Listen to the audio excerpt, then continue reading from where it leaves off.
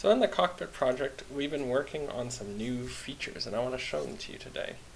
In particular, the ones related to Kubernetes.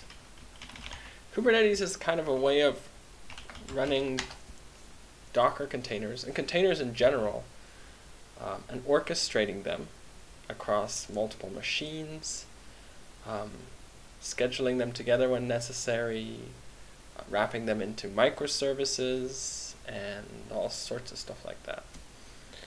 In Cockpit, we have support for connecting to multiple machines, of course, and looking at information about them, or connecting to them directly. But we also have these dashboards across here, and the Kubernetes stuff shows up on the cluster dashboard.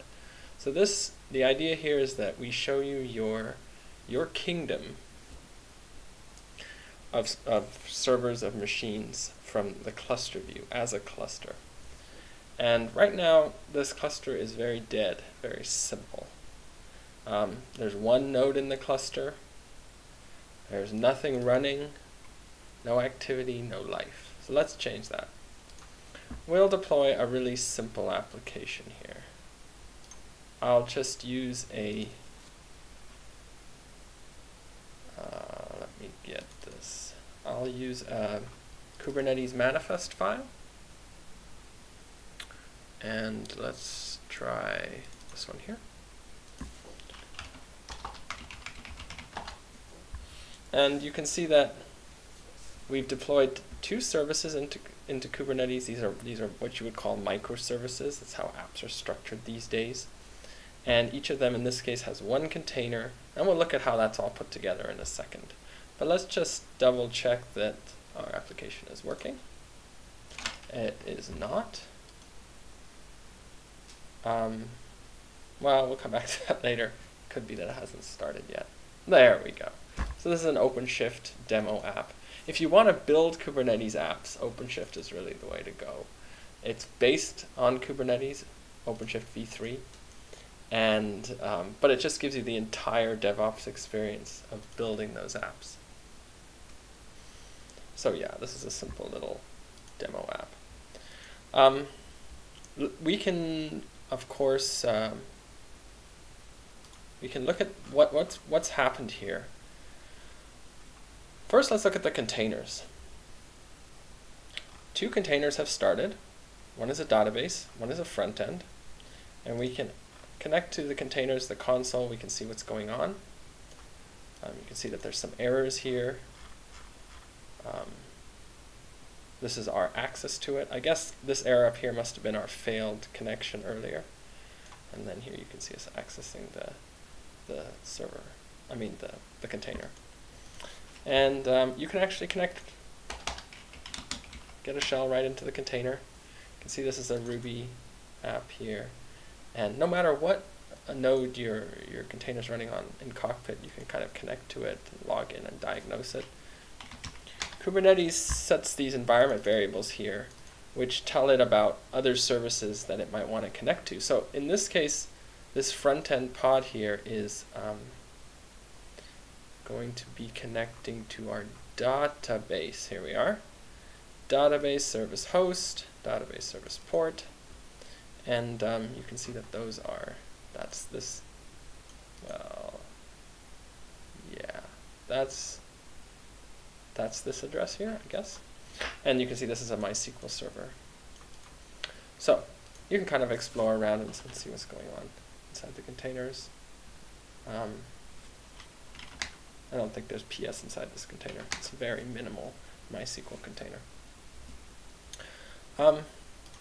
So let's add another node, because this is pretty boring. It's just one node. I'll add one. And I'm going to show you that you can actually, this UI here will react to changes in Kubernetes no matter where they come from. So if they come from another management system, or if they come from OpenShift, or they come from the command line here, we can see that when we add a node, it appears, the node comes up. Well, it takes a moment. Let's give it a moment. And now what we can do is scale. Let's say we want to scale this front end, and for some reason we want 10 of we can tell it, I want 10 front ends. And these are all Kubernetes actions. So there's a thing called a replication controller, which controls how many of these front end pods there are. I'll show you about pods in a second. So here we go. It's starting to bring up these pods. It's distributing them across the nodes. Things are getting intense. They haven't actually started yet, though. It's kind of scheduled them. And now we're waiting. And we're waiting. Oh, here we go. One more started. And you can see kind of the resource usage starting to climb up and up and up as it goes. There we go. Yep. And they're all started. Yep. Bunch of CPU usage and so on. No network traffic right now. So you can perform your basic actions from this dashboard. And now, when I connect to this service, it will route me to one of the pods, one of the containers that's servicing this. Let's take a look at all the moving parts. To do that, we'll go to the topology view. And you can see here that there's all these little pieces of Kubernetes running around and doing fun stuff. Here are the 3 nodes that we added. Let's just take a look at them. So you can see that the addresses are there. When I click on something, you can see that this detail view over here changes so that it shows me what's there. And we can, of course, hide stuff. Let's hide the node so we can kind of see more clearly what's actually happening here. Here you can see, here's a service, the front-end service that we connected to. And it has this address, which is the one where we connected, 18.0. And requests to this service will be routed to the pods. Now, what are pods? Pods are groups of containers. In this case, there's just one container per pod, but sometimes containers need to be scheduled together on the same host for various reasons, and so you group them into a pod. So pods are the scheduling unit of Kubernetes. And what creates pods? Well, a replication controller. So here we have the service routing to all of these pods, and here we have a replication controller creating the pods. We've asked this replication controller to give us 10 replicas. And the replication controller has a template of how to make the pods, and it'll go and create them from that template. So that's where it got the information, for example, how to connect to the database, and how to, what image to use here. We see that these front ends have this image called OpenShift Ruby Hello World. And over here you see this is our lonely single database pod. The replication controller is saying we want one of them, and here's the service, the database service, routing MySQL requests to there. These are some Kubernetes internals that are floating around. So let me show you something else. Now, this app didn't need any configuration, didn't need any setup or any information. It just sort of went. It's very simple. But let's say we wanted to use an app that required some settings in order to even get started. Now, some apps, of course, after they're started, you can configure them. But just to get started, if you need settings, you can use this kind of packaging format called Nulecule. And I have one prepared here. There's information. Search for Nulecule online. It's a really Googleable name, and you'll find information about this, and you can try out some of these. And I'll put these in a different namespace. Now, a namespace is kind of a way to segment your cluster so that the apps don't interfere with naming and all sorts of stuff like that. So let's give it another namespace. And it'll first pull the image.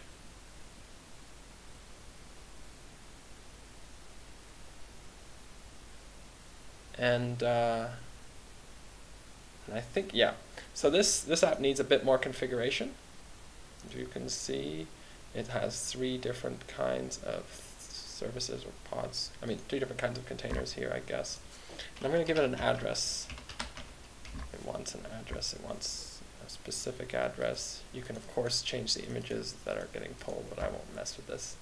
And then we can deploy it. And again, the same was the other app that we deployed. This is, again, another sample app called the Guestbook. and it'll go and make all those moving parts, the services, the pods, the replication controllers, and so on. And here we see all of these things starting up. Actually, let me make my life a little easier and reduce the number of front ends we have here, because I don't want to overwhelm things. You know, demos, they always go wrong. So let's take a look at this app. Here we see, and this one came by default with 3 instances. That's great, I guess. And this is a little guest book app. And you can kind of look at what it's doing inside here. Some information, but not much. Again, very simple. But you saw that we could configure it as it was coming up, and that's pretty useful. Again, we can see that now things are a lot more alive here. There's a lot more going on. Let's hide the nodes again. You can kind of see the various pieces. And I'm going to create yet another app from the command line this time.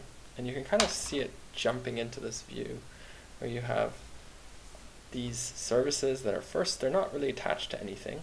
Here's the replication controller making these pods. And then they'll link up. And that means that this service has started routing to these pods. Yeah. So that's all we have for now. I mean, we want to take this cluster dashboard for Kubernetes and take it further, show you more information. There's all sorts of stuff we can do here. Make it really easy for you to get started with Kubernetes. It's a really interesting technology. But this is what we have for now, and I hope you enjoyed this peek into things. Thanks for watching.